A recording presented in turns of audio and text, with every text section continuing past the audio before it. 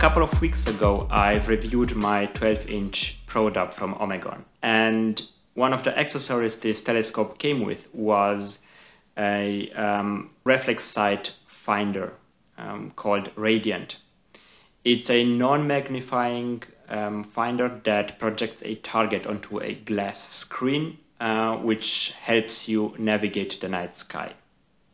So if you're looking for a new finder for your new telescope, then stay tuned to find out more.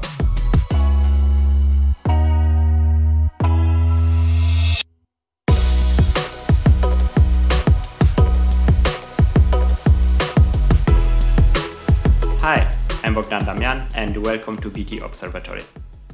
If you're new to my channel, I like to talk about astronomy equipment. I like to review eyepieces, telescopes and telescope accessories to give you guys a better overview and maybe help you with your purchase decision. So if you're looking for this type of information, then make sure to subscribe and also hit the bell icon so you will get a notification every time I upload a new video. The main function of a telescope finder is to help you navigate the night sky and find the object you want to observe with your telescope. This works by first aligning the finder with your telescope. This will tell you exactly where the telescope points at when you are looking at the night sky through the finder. There are two types of telescope finder on the market. Each have their pros and cons, but the main function is always the same. On one hand, you have the finder scope. These are, like the name suggests, small refractor scopes that attach to your main telescope and help you navigate the night sky. To help you find your target more easily, especially dim objects in the night sky, these finder scopes offer a built-in crosshair and some magnification capabilities, typically a 6 or 9 times magnification. On the other hand, there are red dot or reflex sight finders that use LEDs to help you navigate the night sky.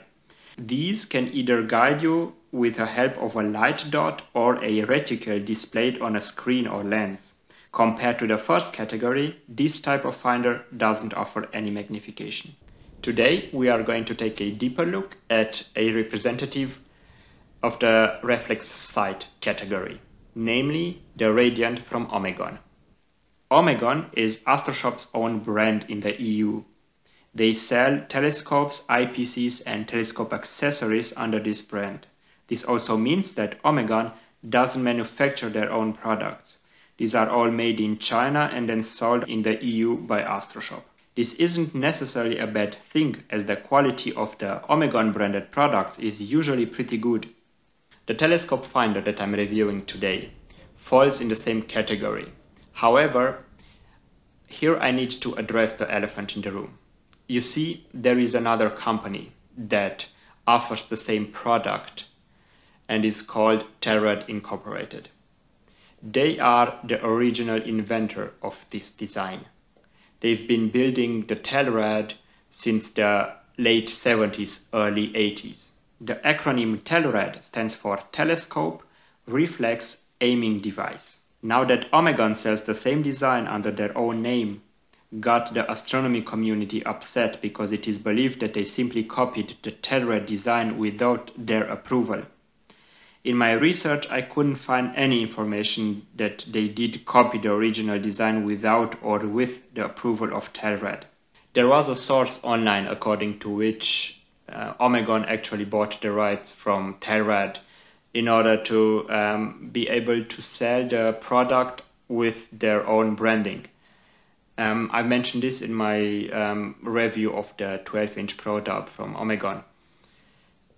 But currently I can't find this source online anymore, so I'm not sure if this source was legit. Anyway, I just wanted to mention this issue before going on with a review.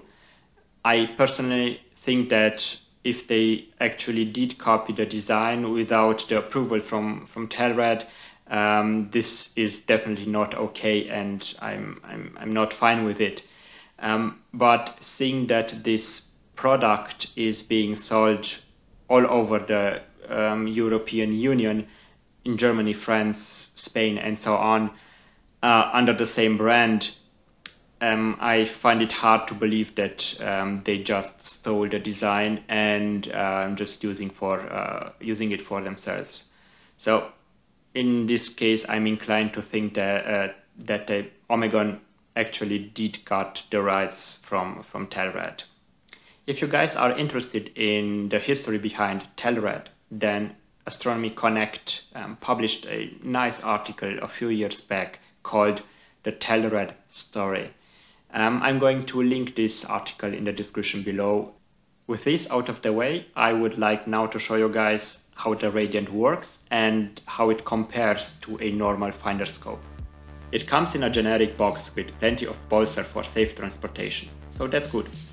Inside the box is the plate that attaches to the telescope, which I already have attached to my probe, the finder itself, and a transparent sheet of plastic with information for easier object location in the night sky.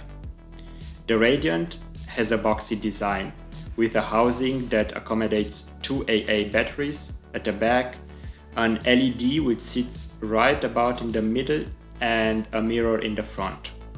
At the front, on the outside, you have the adjusting thumb screws, the focusing lens, and the glass screen. The whole finder is made completely out of plastic, with the lens, mirror, and screen being made out of glass. It's light, weighing 251 grams without the plate but with the batteries inside. It's 22 centimeters long, 6 centimeters wide, 4.6 centimeters wide without the on-off switch, and 11.5 centimeters high. The way it works is that you attach it to your telescope by using the plate that comes with the finder. The plate sticks to the telescope with the help of two strips of double-sided sticky tape. The finder then attaches to this plate and is secured in place using two thumb screws. To use it, you turn it on and then look through the glass screen at the object you want to observe in the night sky. The LED inside the Radiant projects a reticle with 3 concentric circles on the screen. The smallest circle in the center has a diameter of 0.5 degrees, the next one has a diameter of 2 degrees, and the third outer circle has a diameter of 4 degrees. To adjust the projected reticle, you can change its position on the screen by turning on these knobs. This projected target, or reticule, is the Radiant's biggest advantage over the normal finder scopes. If you are using it for star hopping, then this can be very helpful. If you already know where roughly the objects are in the night sky, then moving from one object to the next is very easy using the Radiant, because you only have to read the degrees by looking at the circles. This helps you hop from one object to the next one. This, however, is also a somewhat negative aspect, or a hurdle if you want, because you already need to have some knowledge of the night sky in order to fully benefit from the Radiant. If you just started with this wonderful hobby, for example, then chances are that you are relying on your smartphone to navigate the night sky and find the objects you want to observe with your telescope. In this case, a normal finder scope will be easier to use than the Radiant, because it offers you some magnification that will help you zero in on the target or on the objects you actually want to observe. The Radiant can be a very helpful tool when it comes to navigating the night sky. However, it also comes with a few drawbacks. First, it uses batteries that on cold winter nights will deplete faster than normal, so having spares with you is necessary. Second, the glass screen is very susceptible to dew if it's cold enough outside, more so than my old finder scope.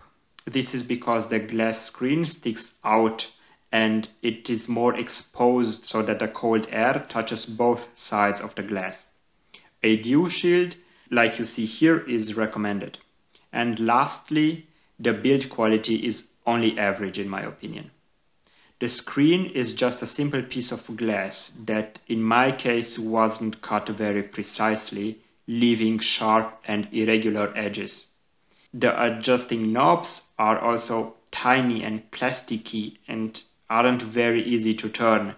The whole optical system doesn't seem very robust. All in all, the Radiant from Omegon is a good telescope finder. However, it doesn't have that premium feel to it like a finder scope made out of metal and glass does. But it gets the job done. So if you already possess some knowledge of the night sky and are looking for a tool or an instrument that helps you precisely navigate the night sky, then you will love the Radiant. However, if you're new to this hobby and you just got your new telescope and are thinking about which telescope finder would best fit your needs, then I would suggest getting a finder scope because the learning curve would be much easier. Alright, that's been it. I hope you enjoyed this video. If you did, please like it and also subscribe to my channel. If you have questions or feedback, please leave a comment and I will get back to you. Thanks for watching and catch you guys next time.